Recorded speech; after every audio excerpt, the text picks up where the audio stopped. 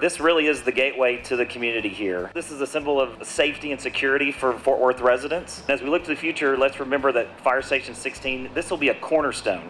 And we recognize that our firefighters deserve the world-class facilities to do their very important jobs. It's a symbol for the ongoing investment that we as a city together are committed to ensure that all of our residents have the resources when and where they need it. But these facilities are open to the public for a reason, and that is because the men and the women that respond, that work out of these fire stations on a 24-hour basis, these are their homes. They are invested in this community a third of their life. This is just a reflection of where the city of Fort Worth is headed, so God bless each of you, and especially God bless the 4th Fire Department. Thank you so much.